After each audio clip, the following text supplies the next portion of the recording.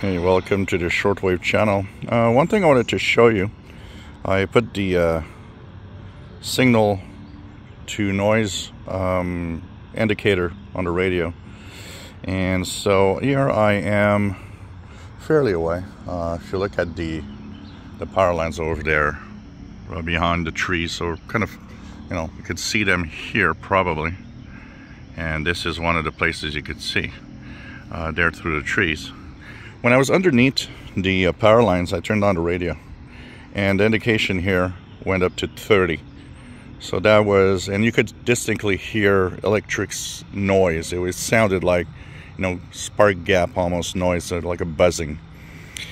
And as I move away, it went down. So here you see that I'm at 3.4, 3.4. This is roughly the basic noise floor of Perry Island once you move away. And one of the things that I noticed is that you move away, the noise actually rather quickly fades away. So it seems like you don't have to be that far from power lines when they are well maintained to have and enjoy low noise. Of course, if I had fancy big antennas, could be a different game also. But already here it's much quieter. If I punch in a frequency like 15,000 kilohertz to WV, you could see here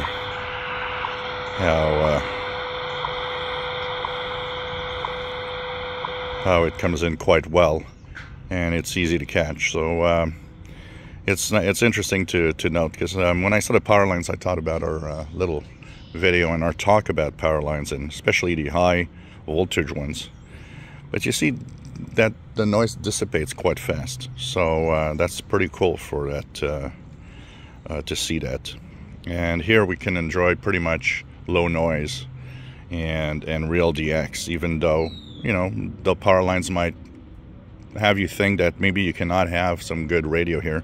You actually can. If you enjoy my videos, please subscribe, give us a thumbs up. Thank you for watching.